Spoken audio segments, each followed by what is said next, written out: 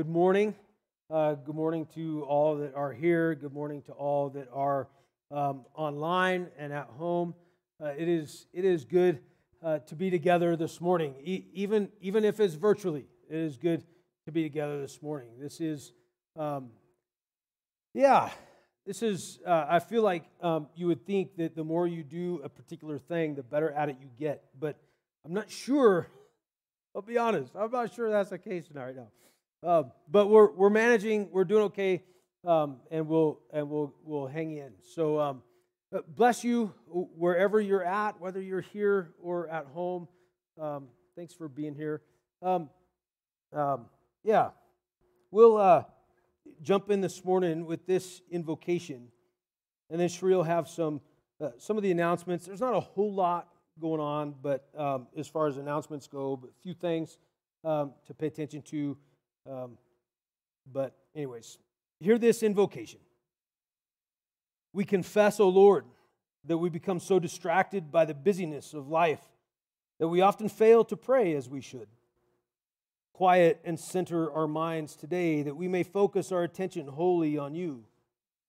Hear our prayers, O God, those we offer for ourselves and for others. Amen. I would contend at this point in time, maybe not even the busyness, but just kind of the craziness of life that gets us moving. So may it be in these days and in these times that we find ourselves a little anxious and a little concerned and kind of running in different directions, trying to hear and understand what is all going on. May it be in this day that we find ourselves leaning all the more into God's story and faithfulness that is indeed at work in this world still yet. That's what we will continue to proclaim. That God is at work, He is at work, He is at work. And we will lean all the more into His work and activity. Amen. Well, good morning. Yes, I love that, Chris, that He is at work. That's a reminder that I need in this season. I think it's a good reminder for all of us in 2020, for sure, that He is still at work. So I just wanted a couple announcements this morning. Continue to pray for Bill Seal. We were just at his wife's homegoing memorial service yesterday, and it was actually a beautiful celebration knowing where she's at. So continue to pray for him as he walks forward on his own. And we also continue to pray for Vel. We were able to go see her again yesterday, and she is requesting that we pray for her energy and strength. That has been one of her prayer requests for this last week. And continue to pray for Vel. We continue to pray for Doug as well, and as he's fighting some heart issues and some lung issues, and so continue to pray for him as well. There is a work day that Pastor Chris is going to be scheduling, so watch for an email coming out this week. There's a number of things that we need to do around the church grounds, including staining, I think, the playground fencing. So if you'll just watch for that email coming out and pay attention to that, that would be great. And then upcoming, it's kind of funny that I'm announcing this, but my ordination is coming up. So August 16th is going to be at Tower Community Fellowship at 6:30 in the evening. You are all invited. If you do not want to attend, there will be a link online that you can watch online if you would prefer to do that. Oh, are you coming up? Yeah.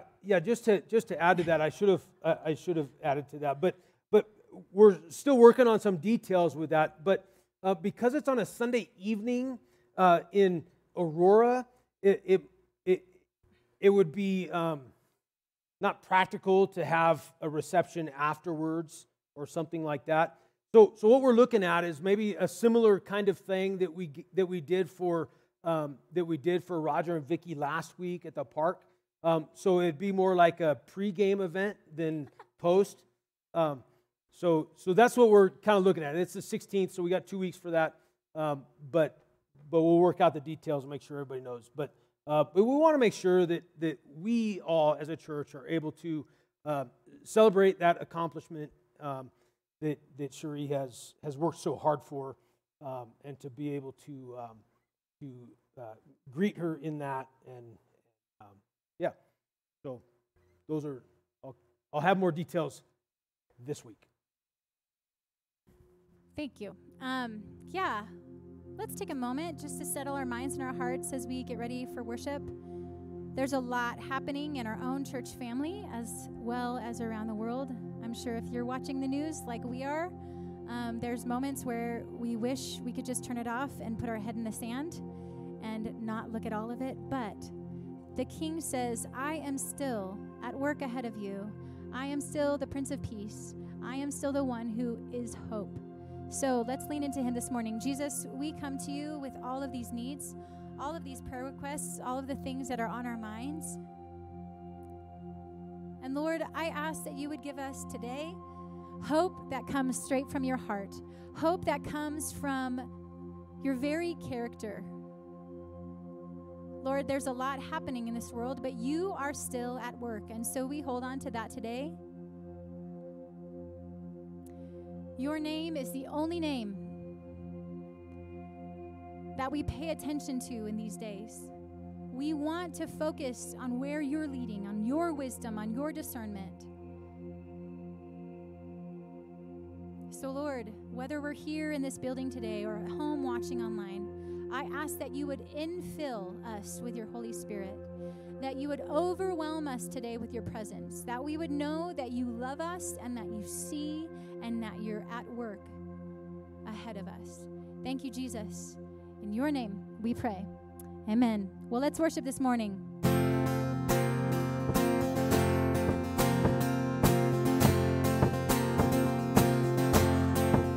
Yours will be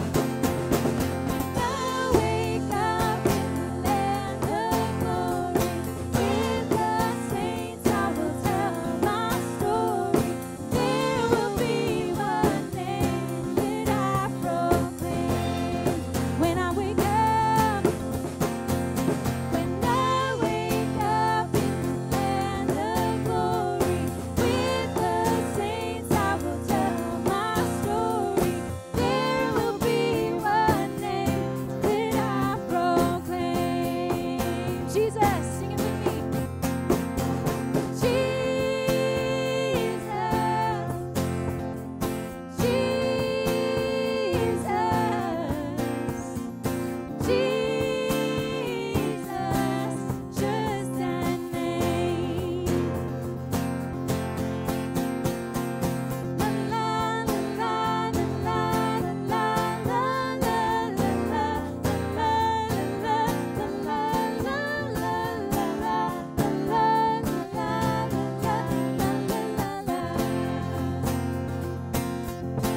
Amen. Amen. You may be seated.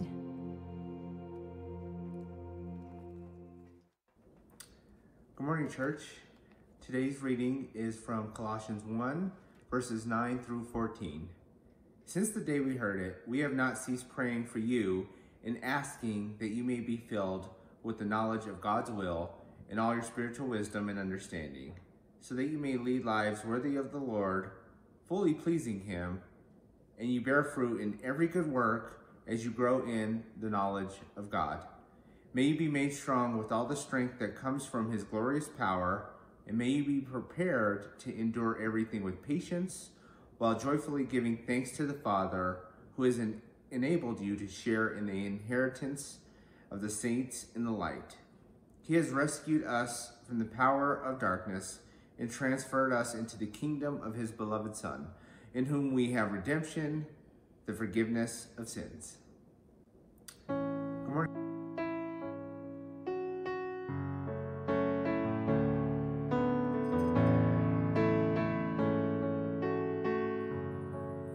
Sing with me.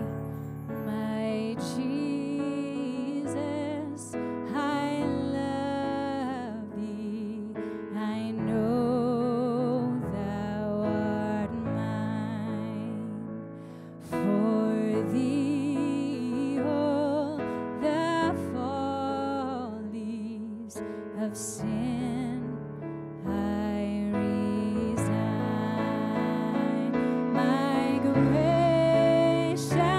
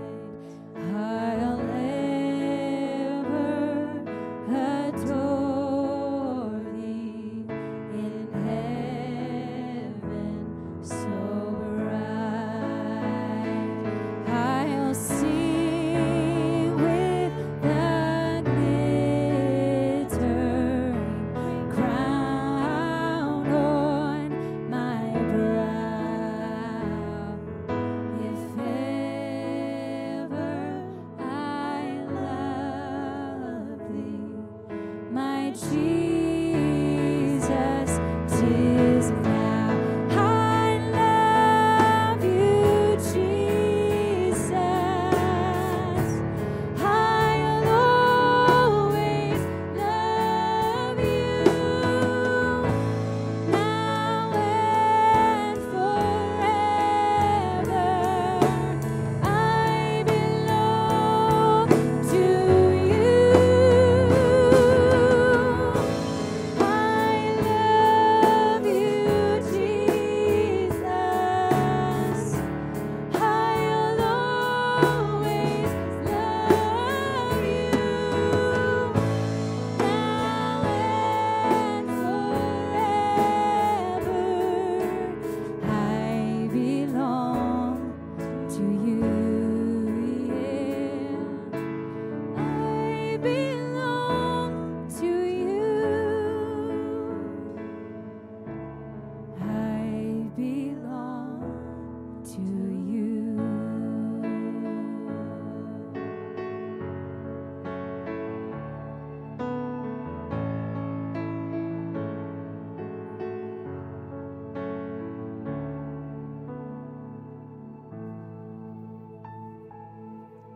Amen. Let's continue worship this morning, spending some time in prayer.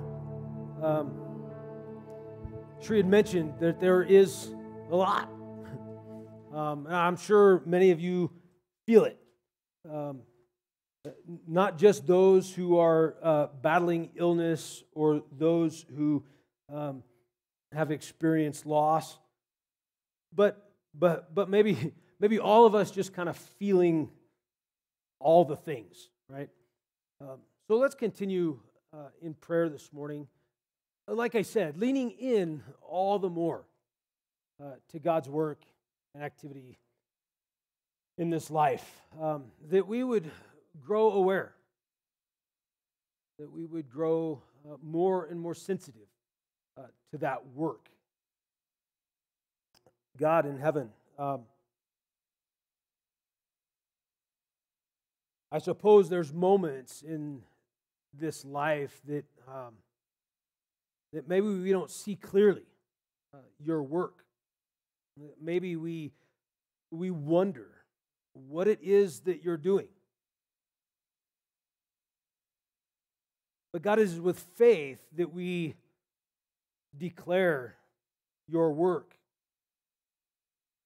So even when we find our eyesight unclear, we still believe that you are at work in us, that you are at work amongst us, that you are forever inviting us to your feet, and calling us, challenging us to your way. So God, this morning, I confess my struggles lately, the weight that I feel, the challenges that are in front of us as a culture and as a people. But God, in the midst of that strain, I lean in. I lean in to your story. I lean into your grace. I lean into your love that is at work and being declared in this life. So God, in the midst of challenge, help us. Give us your strength. Give us your peace. Make known your presence to us in these days. God, for those who are ill and fighting health concerns, God, I pray your healing over them. I pray, God, that you would reach down into their heart and their soul and their physicality and speak your life and wholeness and healing over them.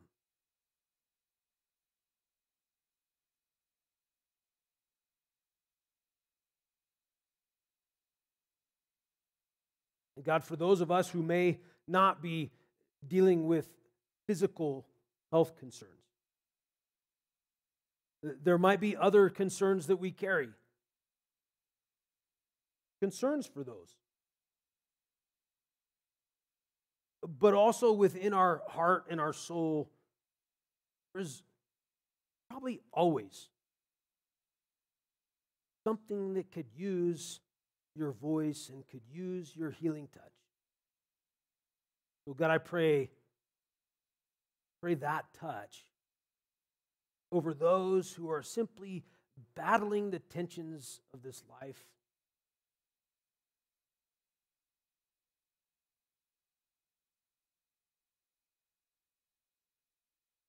God, we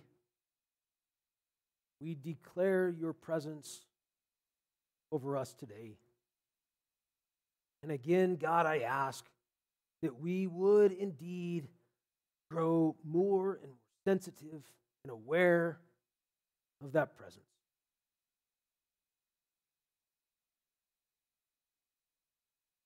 God, may your voice be heard this morning. God, would you bless this time? Would you bless our days? Help us to hear you. Amen. Acts chapter 5. We'll start in verse 12. And I was, as I worked through this, I had us Acts chapter 5, 12 through verse 21, trying to keep it relatively short, but really the whole rest of Acts chapter 5 is really the story together. The story of healing, the story of God's Spirit at work within the community, bringing about healing. But also the tensions that brings in the midst of life. There are challenges. Ultimately, the challenge in our story is that of lordship. And so let's see if we can get through this. I'm going to go ahead and read the entirety from verse 12 to the end. So hang tight, hear the story, and let's hear what the Lord has to say to us today.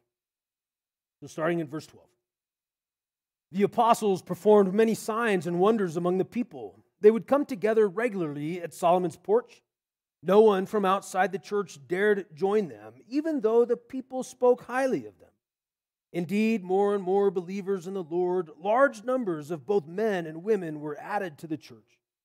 As a result, they would even bring the sick out into the main streets and lay them on cots and mats, so that at least Peter's shadow would fall on some of them as he passed by. Even large numbers of persons from towns around Jerusalem would gather, bringing the sick and those harassed by unclean spirits. Everyone was healed. The high priest, together with his allies, the Sadducees, was overcome with jealousy. They seized the apostles and made a public show of putting them in prison. An angel from the Lord opened the prison doors during the night and led them out. The angel told them, "Go, take your place in the temple and tell the people everything about this new life." Early in the morning, they went into the temple, and as they had been told, and began to teach. When the high priest and his colleagues gathered, they convened the Jerusalem council, that is, the full assembly of Israel's elders. They sent word to the prison to have the apostles brought before them. However, the guards didn't find them in the prison.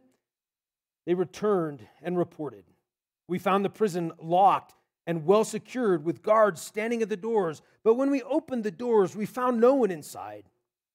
When they received this news, the captain of the temple guard and the chief priests were baffled and wondered what might be happening. Just then, someone arrived and announced, "Look, the people you put in prison are standing in the temple and teaching people." Then the captain left with his guards and brought the apostles back. They didn't use force because they were afraid the people would stone them. The apostles were brought before the council, where the high priest confronted them. In no uncertain terms, we demanded that you not teach in this name. And look at you. You have filled Jerusalem with your teaching, and you are determined to hold us responsible for this man's death. Peter and the apostles replied, we must obey God rather than humans. The God of our ancestors raised Jesus from the dead, whom you killed by hanging him on a tree. God has exalted Jesus to his right side as leader and Savior so that he could enable Israel to change its heart and life and to find forgiveness for sin. We are witnesses of such things, as is the Holy Spirit whom God has given to those who obey him. When the council members heard this, they became furious and wanted to kill the apostles. One council member, a Pharisee and a teacher of the law named Gamaliel, well respected by all the people, stood up and ordered that the men be taken outside for a few moments.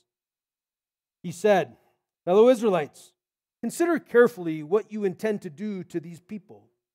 Some time ago, Theudas appeared, claiming to be somebody, and some 400 men joined him. After he was killed, all of his followers scattered, and nothing came of that. Afterward, at the same time, at the time of the census, Judas the Galilean appeared and got some people to follow him in a revolt.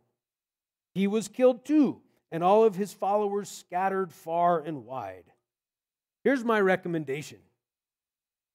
In this case, distance yourself from these men. Let them go. If their plan or activity is of human origin, it will end in ruin. If it originates with God, you won't be able to stop them. Instead, you would actually find yourselves fighting God. The council was convinced by his reasoning. After calling the apostles back, they had them beaten. They ordered them not to speak in the name of Jesus, then let them go. The apostles left the council rejoicing because they had been regarded as worthy to suffer disgrace for the sake of the name. Every day they continued to teach and proclaim the good news that Jesus is the Christ, both in the temple and in houses. The word of the Lord for us this morning. Thanks be to God. So before we get too far, in our world, in our culture, in our life, we have to declare something. First and foremost, this is maybe even from within me to say, to believe the story of Jesus, to believe in who he is, who he was, is to believe in the miraculous. He did miraculous things, right? Arguments, right? But not only that, the very fact that we declare him having resurrected from the dead, that we have to declare the miraculous. Our culture, and I'll admit, I don't want to go too far with this today, but I'll admit there's probably challenge here within us. My guess is about the possibility of the miraculous, right? We see on TV faith healers and things that get a little out of control, and we kind of wonder what's going on there. And then on the other side, we might find people that are like, well, no, miracles don't happen. It can't be proven, right? It's not science or whatever the case may be. And there's this polarizing sense about culture, which is maybe becoming all too familiar to us, this idea of polarization. This idea that if we maybe disagree with each other on something, then we must be enemies and hate each other, or whatever the case may be, right? We live in this space that is just a real challenge to navigate. But I want us to think about this morning how it is that the truth and story of Jesus falls not in the middle of two polars, but transcends two polars. Does this make sense? I want to be careful to say, that if we're talking politics, you're either right or left, but no, Jesus in the middle. And I will say, well, I want to be careful with that because the truth of God, the truth of Jesus transcends our binaries, our polars. So that's kind of where I want to start today. With that, I want us to think of another story that was a miraculous story in Scripture. And this is the feeding of the 5,000. You remember this story? People followed Jesus and his disciples out away from town to hear his teachings. Life got a little away from them. Time kind of passed, and they're out there and thinking, "Oh my goodness, it's almost dinner time. No wonder my belly's grumbling. It's time for food." And the disciples like, "Hey, Jesus, these people are hungry. You might want to send them away and give them food. We don't really have anything." And by anything, they meant we don't have enough for everybody. There's a little bit. Jesus says, "Well, give me what you have," and he blesses it, and they begin to pass it out, and there's an abundance. There's this overabundance, 12 extra basketfuls, right? There's this abundance that happens in this story. The miraculous. Some might hold it as, a magic trick. Jesus pulled a bunny out of his hat or whatever. And I don't mean to be sarcastic with this at all. Don't hear this in this tone. But that may be so. It may be indeed, and that's the way I was raised to hear the story and understand, and I'm not going to argue that sentiment. But I want us to think about two angles. That angle where Jesus simply created out of nothing, or out of very little anyways, an abundance of. But there's some scholars that would argue it this way. That when Jesus prayed, when Jesus blessed the food, and when that moved, that sentiment of generosity happened, they said, "Hey, we have a little. I don't know how far it'll go, but I'll give you what I have." That sentiment was kind of a domino effect around the people, around the crowd. So, for instance, imagine it for you. Imagine you're in a crowd of people. People are getting hungry. You've got enough for you and your family to have a little bit. And you think, "Oh man, if I let anybody know that I have a little food, then we all might get a crumb and we're all going to be hungry. So I'll protect myself and my family. I'm going to keep my mouth shut. I'm here. I've got mine. I've got what I need, and I'm going to settle in." But some scholars would argue that when the faith, something little, is offered, then it begats more life. It gives birth to more generosity. Where generosity begats generosity, gives birth to, if you don't begats, it's kind of an interesting word, right? That's a little bit of an old King James maybe kind of language. But this idea that a little generosity goes a long ways. And so pretty soon everybody's going, "Oh, yeah, I have a little bit. I have a little bit. I have a little bit." And out of everybody's little bit that is not enough on its own, there's an overabundance. And scholars that would lean that way would say this becomes the miraculous. The miraculous is that humanity was generous. The miraculous is that people actually jumped on that generosity train. But when the community comes together, there's life given. When the community says, "Hey, I've got this, then life begins to flourish. And I would argue that in the book of Acts and in these moments where we read of the miraculous, of healing, I don't want to say that people were not physically healed. I believe they were, and I believe they are. But what I want to add to that is that it is in the abundance of community coming together in love and generosity and goodness that life begins to happen, or maybe that life does happen. This is the grand story of the book of Acts that Luke writes, both the Gospel of Luke and the book of Acts. And Luke, he's a doctor, and he talks a lot through both books about healings and about economics.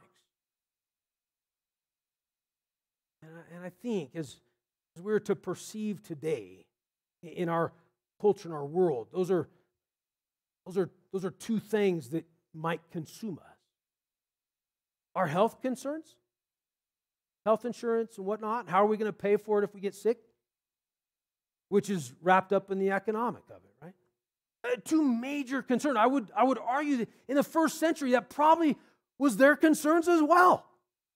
That they would live in this tension. And if I'm sick, will I even be able to be a part of the community? If I'm sick, will I be cared for?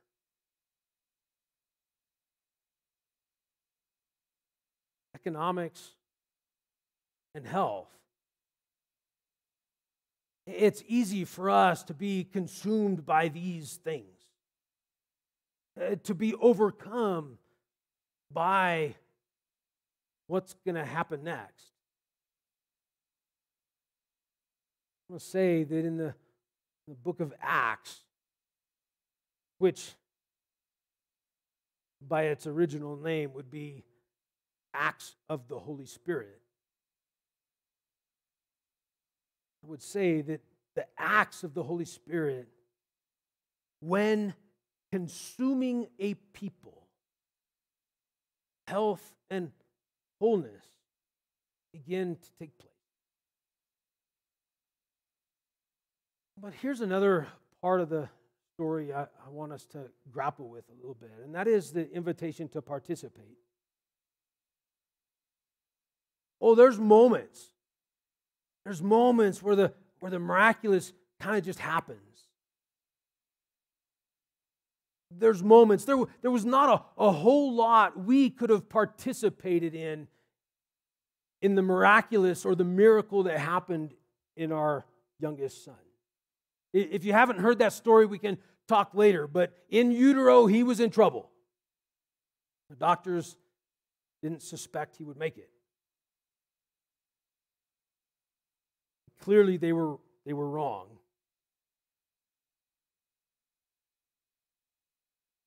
Hey, your pastor, I have a scar on my chest. When I was born, I had holes in my lungs, and almost 46 years ago, a month premature and holes in your lungs was a lot bigger of a deal than it is now. And the doctors put me in a little thing and said, flip a coin. He'll either make it or he won't. They tried to do some surgeries and stitch me up, and my lung tissue was too soft. They couldn't do it. And so it was one way or the other. It was a coin toss. There wasn't much that I could have participated in that moment. So don't hear me say that our doing creates the miraculous. But I want to stand alongside James and say that our faith is actionable. It's a movement for all of us. And if we're to understand the book of Acts well, I think we're to understand the book of Acts is this dissension of the Spirit on these people and they having been captivated by it. Them having been so wrapped up in, whoa, the miraculous has happened. And so there is this motivation and desire to even catch the shadow of Peter.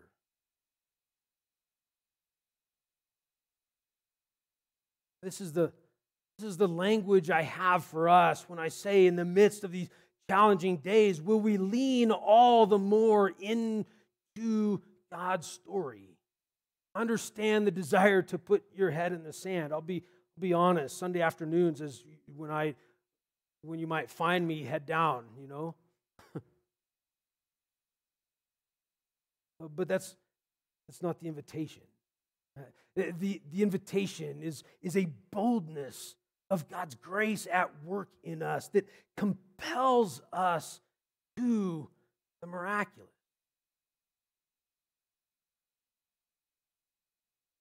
May we be a people. We be a people that are captivated. The Spirit of God that is at work in the world. May we be a people that are watching and looking, keeping our lamps lit. You might be able to find all kinds of gospel literature that speaks this story. That we would find ourselves looking out God's work, not only out there, but in here as well, that God wants to do a work in us. That God wants to heal us. Whether we're physically sick or whether we're just feeling the weight of the world, God wants to heal us. And by way of His Spirit, brings wholeness and health and healing. So may we be a people.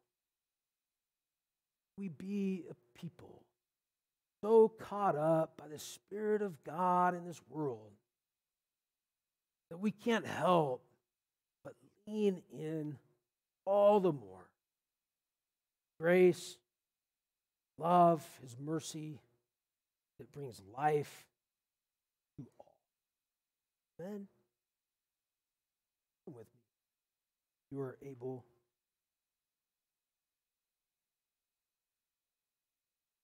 God in heaven, I pray again, health and healing to the sick.